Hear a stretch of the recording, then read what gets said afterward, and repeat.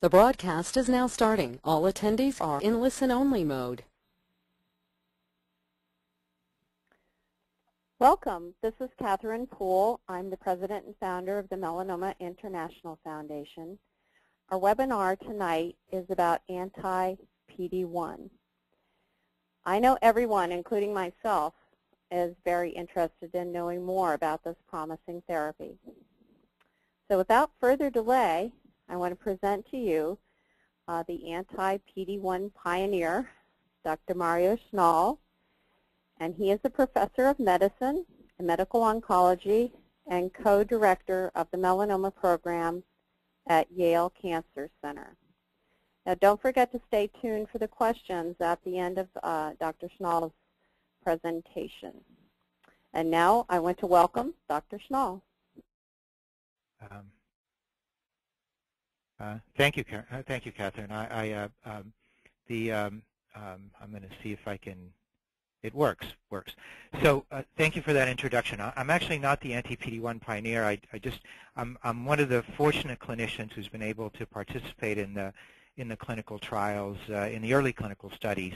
The people who actually discovered this pathway are basic scientists like Liping Cheng and Gordon Freeman, and it was their work that really made it possible to develop this drug, and also the scientists at Madarex, people like Alan Corman, who helped bring this to clinical trials.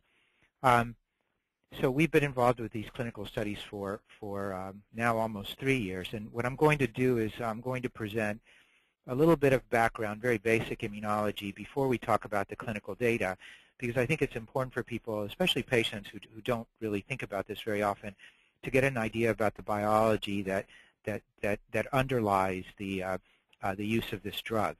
So in this first slide, it's important to understand that cancer cells have antigens. These are things that are recognized by the immune system. And the things that the immune system recognizes are either mutations in proteins, which are very common in cancer cells, or proteins which may be expressed during development, in fetal development. Then they're not expressed in the adult, but they're re-expressed in cancer cells. So those can be recognized as cancer-specific antigens. And then tissue differentiation proteins. So these are things that might be expressed in melanocytes, the cells that ultimately go on to form melanoma, your normal pigmented cells, but they're not really expressed in other tissues. That's why when you develop an immune response against melanoma, your immune system can attack your normal melanocytes. You develop vitiligos, for example, whitening of the skin, but you don't develop other tissue toxicity, although there are melanocytes in other tissues, such as the eyes, for example. And so if you develop a strong anti-melanoma response, you can also develop, for example, a uveitis or an inflammation of the back of the eye. Those cancer cell antigens are actually presented to the T cells, which are the lymphocytes in the part of the immune system that recognize the tumor cells, through a very special kind of cell called a dendritic cell. Those dendritic cells actually process these proteins, these cancer cell antigens, to small fragments. They put them on the surface of the cell, and then they present them to the T cell together with a bunch of other signals, positive and negative signals, which actually lead to T cell activation. T cells are lymphocytes. They're activated, and then when those T cells are activated and recognize a specific antigen, they travel throughout the body. They go and find tumor, and when they find the tumor, they can either kill the cells directly or they secrete hormones within that tumor microenvironment, which creates an inflammatory response, and that inflammatory response can do one of two things. Sometimes it can actually aid the growth of tumor, but often it'll cause the tumor to become sick and die. So let's see, I'm having problems. There we go. So it's important to understand again that there's a lot of signals that control immune activation, and those signals include that sort of specific signal to the T cell, which is the antigen within what's called an MHC molecule that binds to a receptor on the T cell, and that's sort of a lock and key. That's a very specific interaction. Each T cell has a different kind of receptor, which can recognize a different antigen. That provides a specificity of the immune response. But then there are hormones, cytokines, hormones, which can bind to receptors on the T cells, which can cause them to proliferate or function better, and also in some cases decrease their function. And then there are, at the time of the T cell is activated, that actually occurs with the T cell face-to-face with an antigen-presenting cell. And not only does it receive that lock and key signal through the T cell receptor, but there are other lock and key interactions. Ligands, they're called, that bind to receptors on T cells, some of which provide more positive signals that help the T cell to proliferate or activate, but other signals that actually turn off that T cell or block T cell proliferation. And this whole business of the immune activation is a yin-yang. There are on and off signals, and so we can manipulate the immune system by either providing positive signals, or another way is by blocking the off signals, turning off the off signals, which allows the T cells to work better. So one more thing that I just want to go over is some basic assumptions that we have regarding the use of an agent like anti-PD1. One is that when the cancer is discovered, it's probably been growing in the body for a very long time. And as the cancer grows and spreads, the cancer cells not only are growing and dividing, but some of them are also dying. And in that process of dying, they are taken up by antigen-presenting cells, and they activate the immune system. Cancer cells have many abnormalities, many mutations, or other antigens that can be recognized by the immune system. And so many of us feel that many patients with cancer, possibly most patients with cancer, have generated an immune response against their cancer over time. The problem is, or one problem is that cancer cells have found ways to damp down this immune response, or to block what I call the full expansion and the effectiveness of the anti-cancer immune response. They provide negative signals to the immune system. And if we can block those negative signals, we can basically re-energize the immune system to attack the cancer cells. Oops, I keep going after that. Oh, the return button works. So the things that we use to manipulate anti-cancer immune responses, and the things that you've heard about, are cancer vaccines. Those are, so we try and take the antigens from the tumor and present them in a special way to activate the immune system better. Or cytokines, which we've talked about before, and you've heard about interleukin-2 and interferon alpha. They're used to treat cancer. These are nonspecific ways of providing positive signals to T cells. Or the immune-modulating antibodies. These are antibodies which bind to the surface of the T cells, but bind to the receptors that produce positive or negative signals. And some of the antibodies will transmit a positive signal into the T cell through specific receptors, and some will block negative signals. Anti-PD1 is in the category of antibodies that blocks a negative signal. And by the way, so is anti-CTLA-4 or ipilimumab, which has just been approved by the FDA. But those two agents block negative signals in different ways, or they block different negative signals.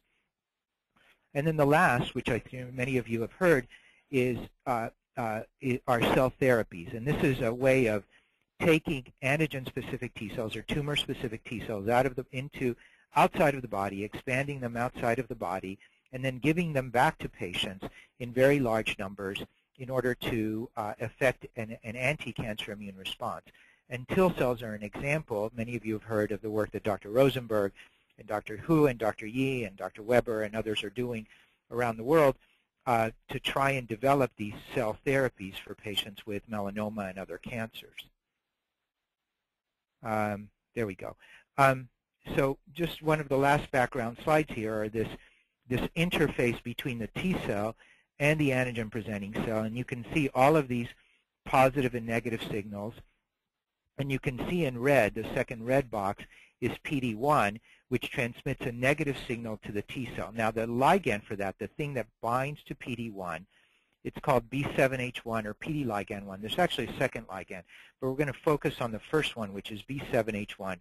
When that ligand binds to PD1, it turns off, doesn't completely turn off, but it slows down or dampens down the function of that T cell. Now, that ligand can be expressed on antigen-presenting cell, but it's important to understand it can also be expressed by tumors, by cancers. So this is a way that cancers can turn off or turn down T cell responses, those T cells that infiltrate the tumor to try and attack the tumor. See if we can go to the next slide. So why is PD-1 important? So PD-1 expression on T cells goes up when the T cells are activated. When PD-1 binds to its ligand, to that sort of key, PD-1 then transmits a negative signal to the lymphocyte where it's expressed, reducing its function. This ligand for PD-1 is often expressed by tumor cells. And the tumor cells can express even more PD-1 when T cells go in, because when T cells go into the tumor, they produce cytokines, and those cytokines that they produce, which are meant to try and kill the tumor cell, can also cause increased expression of the PD-1 ligand, or B7H1, which in turn binds to PD-1 and turns off the T cell. So it's a negative regulatory feedback mechanism. We believe that this is an important mechanism for tumors to block the anti-cancer function of invading lymphocytes. And blockade of PD-1, at least in the way we think that it works, is probably most important within the tumor microenvironment itself. And it's possibly, I consider it probably more specific and different than the kind of blockade that you get with CTLA-4, with ipilimumab or Yervoy. That blockade is sort of a more non-specific way of turning on the immune system, and it probably occurs outside of the tumor in lymph nodes where T cells are usually activated. When you block PD-1, you're reactivating T cells probably within the tumor microenvironment. And so what that would predict is that you would probably get less non-specific immune stimulation of the PD-1 blockade. But it's also possible that if you have an inflamed normal tissue, that if you block PD-1, you may get more damage in that inflamed normal tissue. So it predicts for perhaps maybe not a different spectrum of side effects than ipilimumab, but perhaps a different intensity or quality than ipilimumab. This is one slide. This is just a preclinical slide, and I'm not going to go through it in detail, but it just goes to show. This was data published by Liping Cheng and Dong et al. In Nature Medicine. This is the paper that actually got me interested in this drug, showing that if you see this curve here, this is a tumor in which a very strong inflammatory signal, B7-1, has been placed into the tumor. This is what happens to the tumor with no inflammatory signal. This is what happens to the tumor with the B7-1 inflammatory signal. And when you put both the inflammatory signal, B7-1, and B7H1, which is the ligand for PD-1, the ligand for PD-1 overcomes this positive effect of inflammation and allows the tumor to grow out. So this negative effect of B7H1, which is a ligand for PD-1, overcomes the very strong inflammatory influence of the B7-1. And it turns out that in this initial paper, most human melanomas actually express B7H1, and many of them expressed it at a fairly high level of intensity. So this is just a slide from Dr. Liping Cheng, who recently came to Yale. And it's one of the really discoverers of this pathway, one of the key people who developed the science for this pathway, showing that within a tumor, when you have T cells, and this is the red stain here, if you look over here in the same area of the tumor, you have very high level expression of the B7H1, or the ligand for PD-1. So this goes to show when T cells come in, the ligand, the thing that turns off the T cells, is also very highly expressed within the same vicinity in the tumor. And this shows that, and this is just a preclinical slide showing that, also from Dr. Liping Cheng, that melanoma tumors by themselves won't express the ligand for PD-1, but when they're exposed to cytokines, they upregulate it in a remarkable way here. So we're going to very briefly discuss the available clinical data. I've given you the background for why we think anti-PD-1 is important and why we think it should be active. MDX1106 was a drug created initially by Medarex. I think many of you know that Medarex was bought by Bristol Myers, so now it has a BMS number. And it was developed in collaboration with a Japanese company called Ono. The fact that it's a human IgG4 just means that it's an antibody which by itself doesn't have any effector functions, or much in the way of effector functions. It doesn't mediate killing of tumor cells or lymphocytes directly. It binds with very high affinity to PD1, so it blocks the PD1 binding to its ligand very effectively. There was an initial phase 1 study that was published in the Journal of Clinical Oncology about a year ago from Julie Brammer, who's at Hopkins. She worked very closely with Suzanne Tupalian there. This was a study which is a standard dose escalation, initial first-in-man study. There were multiple tumor types. They were limited to 5 tumor types in this trial, but all of these kinds of patients were enrolled. In this study, you were only allowed to give a single dose, and then you had to wait several weeks before you could give another dose. So this wasn't the standard treatment for cancer patients in which the drug is given repeatedly every few weeks. But even with this limited exposure to drug, it was very well tolerated. There were very few serious adverse events, and the adverse events that were seen were very mild, mostly rash. Whoops, I did something here with my computer. Rash, fatigue, arthralgia, myalgias, and a little bit of lymphopenia, none of these which were terribly clinically significant.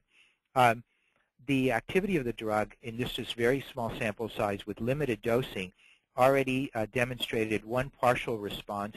Partial response means approximately a 50% reduction in the volume of tumor at the highest dose level that was studied. And this PR was ongoing at 22+ months when the paper was published, and another mixed response in melanoma. So 2 out of the 10 patients with melanoma in this initial study showed some evidence of activity. This is a drug that hangs around for a long time, like all antibodies, so when you give it, it's in your body for quite a long time. And as it turns out, the receptor that it binds to, once you give the drug at a single dose, it can occupy that receptor for months at a time. So the next study that was done was one in which the company decided to give the drug every 2 weeks. And the drug is given every 2 weeks for 2 years, or until their disease progresses, or until they've had a complete response of all their tumor. At the end of 2 years in this trial, it was mandated that treatment stop at 2 years, regardless of the response at that point. And there were 5 kinds of tumors that were enrolled on that study. But for melanoma, they allowed expansion at 3 different dose levels, at 1 milligram, 3 milligrams, and 10 milligrams per kilogram. And 10 milligrams per kilogram was the highest planned dose in that trial. This is the latest data that's available. This was presented at an ASCO meeting primarily for GU malignancies in January of 2011. And at that time, 126 patients had been enrolled in that study, of which 56 patients had metastatic melanoma. You can see, and this is true for the metastatic melanoma patients, although it's not broken down here specifically for melanoma, most patients had multiple prior treatments. You can see that quite a number of patients had, we call an ECOG performance status 1, means that you're not feeling completely well. You're able to do your normal activities, but you're not completely well. And performance status 2 means that you have to spend about 50% of your time in bed during the day. You're having a lot of symptoms from your disease. I don't know the sex breakdown for male-female, but I would imagine in melanoma it was probably more even than this would indicate here. So in terms of side effects of anti-PD1, and I haven't presented the full data, but I just want people to understand that we dose patients up to 10 milligrams per kilogram every other week. It was very well tolerated. It wasn't clear that the toxicities at 1, 3, or 10 milligrams per kilogram were any different. It looked to be about the same incidence and intensity of side effects. And overall, for all of us, our impression was that it was a very mild side effect profile. You could induce some of the same toxicities as ipilimumab, but the incidence of those toxicities appeared to be much lower and the severity substantially less. So most of the toxicities included a few lab test abnormalities. You could have rare effects on the endocrine glands, which you can see with ipilimumab, on the thyroid, pituitary, or the adrenal, but these were relatively rare. There was a rare incidence of colitis. A few patients developed shortness of breath and some pulmonary infiltrates. And then, just as you saw in the phase 1 study, the single-dose study, a few patients developed mild rash, very mild fatigue. A couple of patients developed mouth soreness, and a few patients developed joint aches. But overall, this is one of the best tolerated drugs that I've ever given in a phase 1 trial. And many of our patients had no side effects at all. And this is the clinical activity that was reported at ASCO in 2010. We don't have an update at this point, but of the 46 patients that were treated with melanoma, at least 15 had partial responses. And we know that perhaps 1 or 2 of these patients have gone on to a complete response, meaning all their disease has completely gone away on CT scans. There were a number of other patients who did not meet criteria for PR. To meet the criteria for partial response, you have to have approximately 50% of your tumor volume reduced in size.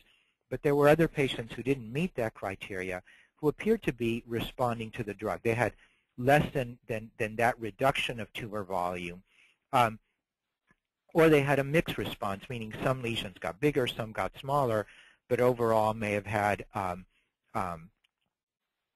improvements in some benefit from the drug.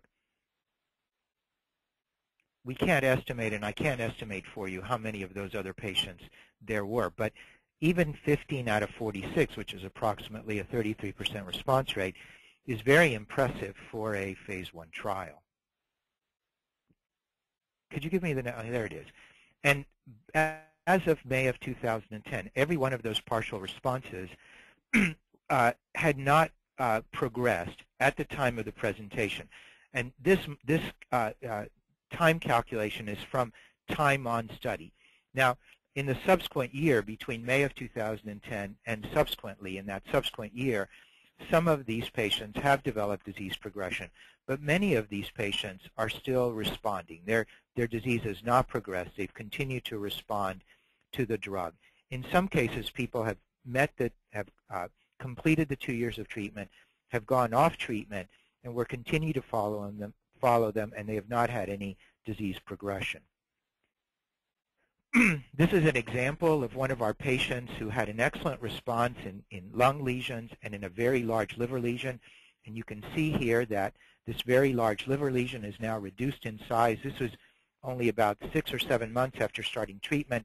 This lesion here is now further reduced in size, although it's not gone completely away.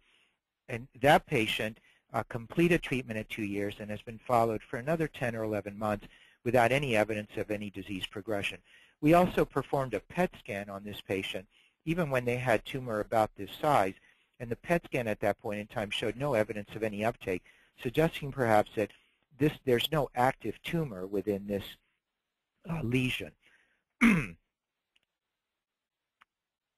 see if we can get to another, the next slide, please. Doesn't seem to be advancing. Oops, go back one, please. So this is another example of a patient also that we treated here at Yale who had previously received high-dose interleukin-2 and had disease progression and adrenal metastasis. So although I show here at the time of this film only a partial response, this patient eventually went on to develop a complete response to her treatment, has not been treated for the past year, and has had no evidence of disease progression. And this is an example of another type of response that we see, which is a mixed response. And this patient had enormous disease in the liver, was very sick, not so sick that she couldn't go on study, but very sick, had clear tumor regression, but it was a mixed response. Some lesions got better, some did not. And ultimately, after a period of approximately, as I recall, around 7 months, her disease did progress, and she needed to go on to other treatments. However, given the kind of disease that she had on study, I would guess, based on just observation, that she derived some benefit from this drug and may have lived longer because she received this drug. So this is a slide comparing the 3 different immunotherapy treatments that we have available, excluding cancer vaccines and cell therapies.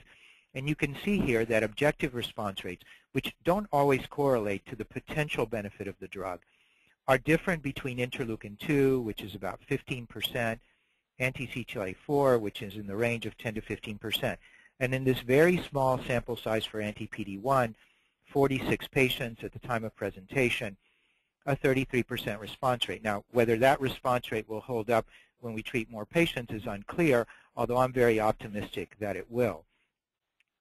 And these are perhaps non-overlapping subsets. So if you've had previous interleukin-2, you can respond to anti-CTLA-4, even if your disease did not respond to interleukin-2. We know for certain that if you've had prior interleukin-2 and did not respond, you can certainly respond to anti-PD1.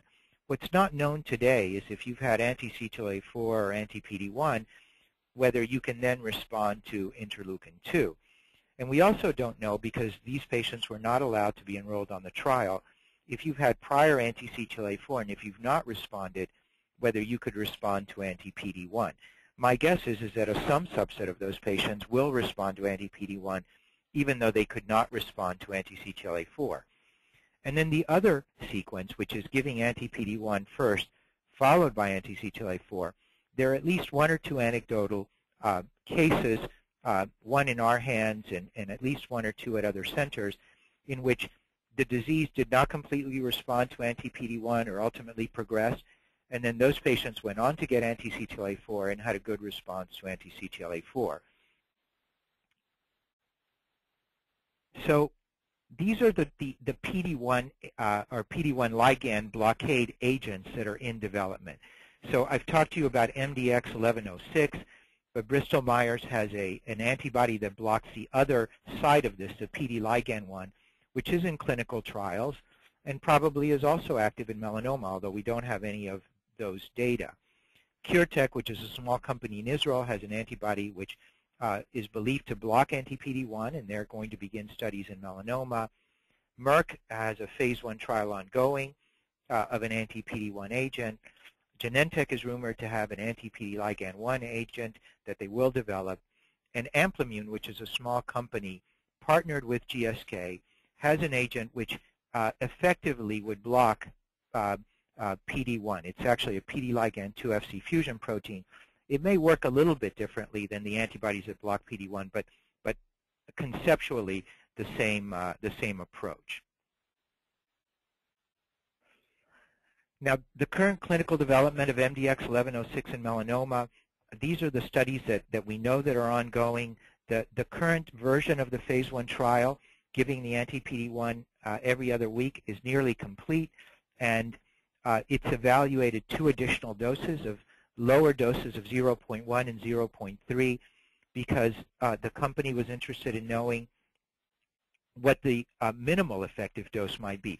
Obviously, one never knows if one will see toxicity with higher doses, and if one can find the minimal dose that provides the same level of activity, that could provide an advantage in many different ways, drug production, and also reducing the potential for toxicity. So it's an important question. There are 2 phase 1 trials in combination with vaccines being conducted at the Moffitt Cancer Center. Dr. Jeff Weber is the principal investigator. And there's a phase 1 study in combination with ipilimumab that's being conducted at our center together with Memorial Sloan Kettering in New York. I don't know what additional development Bristol has planned for anti-PD1 in melanoma, although I know that they are committed to development of the agent in that disease. So these are the other potentially important PD1 blockade trials that we might guess would be done in the future. It's certainly of some interest to know what anti-PD1 does in patients who don't respond to ipilimumab. This could conceivably be a registration study because there's nothing for patients that we know that works after ipilimumab, particularly if they don't have BRAF mutations, for example. And in the context of that trial, we may try and develop biomarkers, for example, to find out if B7H1, which is a ligand for PD1, if expression of that in the tumor is correlated with response to anti-PD1. We certainly would like to know what anti-PD1 does before ipilimumab. We already have some data from the current trial, but that sort of information needs to be expanded substantially. There are a large number of combinations which are of substantial interest. For example, with the BRAF inhibitors, which are known to cause infiltration of T cells into tumor, with ipilimumab that I spoke to you about before. And there's a lot of data that I showed you at the beginning of this presentation to suggest that an agent like interferon alpha, which actually upregulates the ligand for PD-1 in tumors, that might be synergistic together with anti-PD-1. And then, of course, in the cell therapy trials, we give cells. Those cells, when they're activated, upregulate PD-1. So you might imagine that giving anti-PD-1 together with cell therapy might provide an additional therapeutic effect. And eventually, because anti-PD-1 is so well tolerated, and because it's produced such a high rate of response, we would want to look at it in patients who are at high risk for recurrence, for example, after their primary is resected, but have not yet developed metastatic disease. And that would happen in the future, hopefully not too long from now. So in summary, PD-1 blockade is possibly one, well, I believe it's one of the most promising approaches for the treatment of melanoma. So far, in a small sample set, the objective response rates have been in the 30% range. Many of the responses, we believe, are durable, but the follow-up so far is limited. It hasn't been in clinical trials for a long time. We don't yet have a biomarker proven to select the 33% or the 30% of patients that might respond. We don't know what it does after ipilimumab, and we'd like to know that. And we think that there are many very important combinations of this drug which could lead to better outcomes for patients. And I think that's the last of my slides, and I'm happy to take questions if any of you have questions. Well, I have quite a collection of questions for you, and thank you for that really great presentation. I'm really excited about this drug, and others are as well. So how many patients would you say have been treated so far with the anti-PD1? Well, you mean with melanoma? Yes, and in total.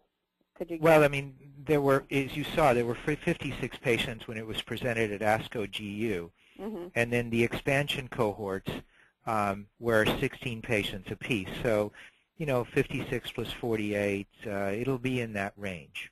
About 100? Maybe about 100, yeah, right. Okay. Maybe a few more, but I mean, it's not much more than that. And I think you answered this already, but whether they were treatment naive or they'd all endured first-line treatments with something else? They all had to have a first-line treatment. Okay. So we've never seen what it does with treatment naive patients? No, that's correct. I'm really excited when you mentioned about, you know, possibly a stage 3 adjuvant therapy. That would be wonderful, since we don't have anything that's, you know, that would be less toxic as that. Well, yeah, I mean, ipilimumab may be very effective in that setting, but it does have toxicities, and anti-PD1 might be a good alternative. But I think it'll be a while before we see the adjuvant trial, because usually, you know, the drug is fairly far along in registration in a metastatic disease setting before companies begin adjuvant studies. Right, and the adjuvant studies are pretty hard to figure out. You know, whether if there's no evidence of disease, it's very hard to figure if the agent's working or not. Well, you have to do a large randomized study, and it would be compared to interferon, which is a standard in the U.S., or if it turns out that ipilimumab is better than interferon, then it could be compared to ipilimumab, or it might be a combination of ipilimumab and anti-PD1 versus ipilimumab alone. So there's a number of different ways. Or you could compare anti-PD1 plus interferon versus interferon. But those kinds of trials to show the effectiveness and the safety of those combinations aren't there yet. Well, I hope they come soon. Well, right now I feel like our stage 3 people are really pretty well stuck. How do you view the response rates in general? You went into a little bit of complete responses and partial responses. The partial responses were a 50% reduction in tumor. Well, it depends on how you define partial responses. If you use RECIST criteria, it's at least 30% reduction in the sum of the unidimensional diameters. But in general, a partial response translates to an approximate 50% reduction in tumor volume. That's the way we usually view it. So it's a standard that's been used for many years in medical oncology.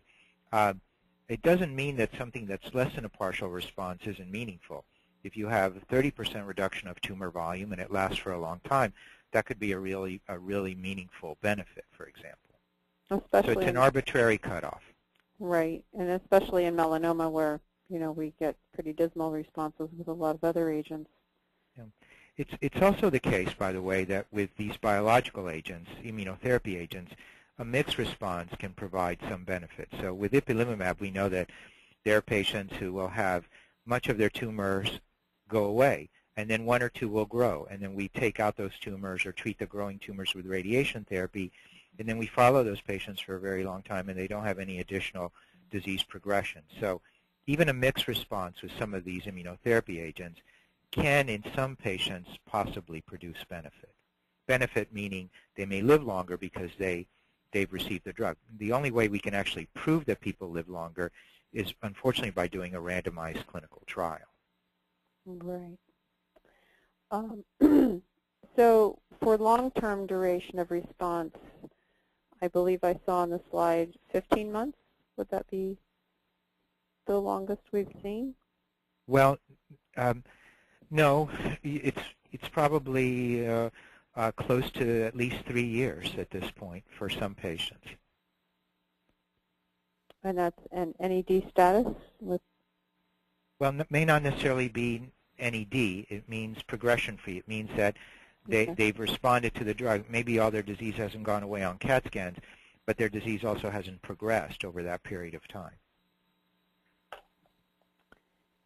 And have you seen any interesting patterns of response among, like, BRAF status or HLA? I know that Weber is using HLA-positive folks only in his trial. Is there any sort of... With ipilimumab, there's no correlation between HLA status and response, and I don't believe that'll be the case for anti-PD1 either. Mm-hmm. And I don't believe that there will be a correlation between BRAF mutation status and response to ipilimumab, and probably that'll be the case with anti-PD1 also. So for these biological agents, I don't think that they care whether somebody has a BRAF mutation or not, or what their HLA phenotype is. Mm-hmm. Now, that may be important when you do combinations, obviously, because if you're going to combine with a BRAF inhibitor, you're going to want to treat a patient who has a BRAF mutation. Right. But in terms of whether there's one group that responds better or worse, we don't know that, and my suspicion is that there won't be any difference. Would we be able to derive that from Weber's studies, or? I don't think so. I don't think so. Jeff may be looking at it, but you have to treat a lot of patients to know that there really isn't a difference. There could be a subtle difference, but you'd only detect that after looking at large databases. Mm-hmm. So I don't think we'll know that right away. But certainly no one out there should select on the basis for treatment, should select on the basis of HLA type or BRAF mutation. Any patient would be a good candidate for these drugs. Right. The only time they would need to do that is if they were combining it with something. That's correct. What about marker behaviors such as absolute lymphocyte count? Not known. Not known. No. And one question everybody asked is, have there been delayed responses like IPI, where, there's maybe progression and then regression over time? Yeah, you can see that. I don't think that it's we've observed maybe at the 8-week time point some things that have grown and then gone on to regress. We've certainly seen mixed responses. Some things regress and some things continue to grow. But my impression of this drug is that the people that are really going to do well, I think a lot of them we see something good happening at 8 weeks. Now, it may take a long time for that response to evolve. They're not going to achieve their best response at 8 weeks. Those lesions may shrink slowly over time. But I don't think, unlike ipilimumab, where you really sort of at 12 weeks can just really see marked progression, and then at 16 or 18 weeks start to see regression. That pattern may be seen with anti-PD1, but I don't think it's going to be quite as common or prominent. It's not very common with ipilimumab either, for that matter. You do see it with ipilimumab. You see mixed responses at 12 weeks and then better responses at 18 weeks. But again, even with ipilimumab, most patients who are going to respond, you see something happening at 12 weeks, even if it's a mixed response. And when a patient fails this therapy, the anti-PD1, what would be the, I think you mentioned a patient that she moved on to another course of therapy. What would she do next? You know, it depends. So it depends on the patient. So for example, I personally treat patients with immunotherapies first because I believe that immunotherapies are better able to give people durable remission. So even patients who have BRAF mutations, I would probably offer an immunotherapy trial first. So if that patient has not yet received a BRAF inhibitor, they can go on to a BRAF inhibitor if they have the BRAF mutation. But there are many options. For example, you could go on to get ipilimumab. I mean, mostly we would like to put people on a clinical trial so we could understand what that next therapy is going to do. But outside of a clinical study, there are a number of options. For patients who are eligible for interleukin-2, they could go on to interleukin-2. For patients that are eligible for ipilimumab, they could go on to ipilimumab. For patients who are eligible for vemurafenib, they could get vemurafenib. And there are some patients who can't get any of those things, and you might have to give palliative chemotherapy at that point. Some patients could be referred for cell therapies at other centers. So depending on the individual patient, what they've had before, their particular biology, there are a number of different options after anti-PD1. In fact, even interferon may be interesting in that setting. Remember, the anti-PD1 drug, once you get it, is in your body for a long time. It's in your body for several months. So whatever you give next, it's almost like giving combination therapy.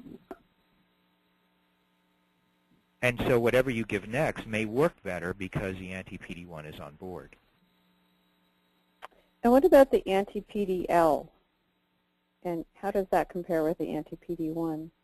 No one's seen the data. So at least no one that I know has seen the data in full. So we don't know. My guess is that it would work just as well as anti-PD1, but there are biological reasons to believe they might be different. So we just don't know.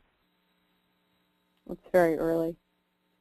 Are there any phase 1 trials for that? Yeah, the MDX 1105 is in phase 1 trials. Okay. And one individual said that he was told his best chance was if they combined anti-PD1 with Yervoy and then anti-PDL, and he did all three at one time. What would you think of that? You mean there's no way they could have gotten all three drugs at the same time? I mean, you mean a patient was treated with all three drugs? No, it was suggested to him that that was an optimal therapy. Well, I believe that there was an animal model that was published in which that triple combination looked better. So giving all three looked better. But whether that'll be true in humans or not, we don't know. And we still don't know whether the combination of ipilimumab with anti-PD1 is going to be the best combination. Right. There may be other combinations that are even more interesting and more exciting, even with older drugs, because, for example, I think the interferon anti-PD1 combination will be very interesting. It turned out that interferon combined with tremelimumab was a very interesting combination. That was a trial done by Dr. John Kirkwood. And it turned out that ipilimumab combined with bevacizumab also produced very interesting results. That was a trial done by Dr. Steve Hody at the Dana-Farber. So I think we need to reserve judgment and do all these combinations and then figure out which one is going to be best. Remember, when you combine this drug with other drugs, you might also increase toxicity. So you have to, it'll be a balance of activity and toxicity that determines the best combination. Yeah, that's the first thing I think of when you say interferon is introducing toxicity then. Well, it does, but again, it depends on the dose of interferon, it depends on how you give it, and the duration that you give it. So I wouldn't be afraid of an interferon combination necessarily because of the inherent toxicities of interferon by itself. Okay. And do you have any idea of how this is moving throughout the world, how availability in Europe or other nations? I don't. I mean, I'm a single clinical investigator in a multi-center trial, and these decisions are made, at the level of the sponsor. So, no, I don't know what's been done around the world. I do know of other companies that have these drugs. I mentioned those. Mm-hmm. Some of those other companies, like for example, CureTech, initially wasn't interested in solid tumors. They developed their anti-PD1 in hematologic malignancies, but they are now going to move into, my understanding is, into melanoma. So we'll see, and we don't know that all these agents are going to behave the same way in patients, right? So that's another question that remains to be answered. Right, the different molecules can all be different. That's correct. Yeah. Okay, and is this moving? How fast in the U.S.? I mean, how long will it be before we? I mean, it seems like the other drugs have moved pretty quickly through the FDA recently. How quickly is this moving along? I can't answer that question. I mean, I don't know how the FDA will respond to these kinds of data. I mean, I myself am very excited about these data, and I can tell you from an investigator standpoint that we would all love to see all attention be focused on this drug and for it to move really rapidly. But the reality is that, from a sponsor point of view, they have many different drugs, many different priorities, and even for a drug like anti-PD1, which is active in more than one disease, there may be different priorities for development. They may be more interested in another indication first. Mm-hmm. So, there are not unlimited resources to do a clinical trial in every disease in every setting. So, all we can hope for is that the different companies will understand the value of and the importance of doing this in melanoma, which I think they do, and will move it as quickly as they possibly can. And I think they all have very good intentions to do so. But obviously, patients and investigators are always going to be impatient because no matter how fast they move, we'll always say they need to move faster. That's for sure. Well, I saw in your data there was a colorectal patient, I believe, that had a complete response. And yeah, that's the data from the first phase 1 trial. That was right. from Julie Bramer's trial. So I wondered, well, if that moved quicker in that disease group, I mean, we would still benefit, possibly, with the if it was approved. We could always do it off-label, or if that was a way of maneuvering it quicker to market. Well, actually, no. These days, if you don't have FDA approval, you don't get insurance reimbursement. Right. So if it's doesn't have an indication, even if you know it's active, insurance companies aren't obligated to pay for the drug, and these drugs are going to be very expensive. So getting that FDA indication is really very important for patients. Right. I realized I was just daydreaming about how we might move it on. But having it on the market is good because often the data required for a secondary indication isn't as stringent as the data required for an initial indication. So it may be faster to develop it in a specific disease once the drug is approved for us, the first indication. That would be very interesting. Well, I certainly appreciate your time tonight, sharing all of your information with us. I apologize for calling you the pioneer, but I meant clinically. Clinically, you're a pioneer with this. And I hope you'll join us again and do another webinar with us. But thank you so much for your time tonight. I appreciate it. Thanks for inviting me. I really enjoyed it. Thank you. Good. Thanks. Thank you. Good night. Good night. Good night.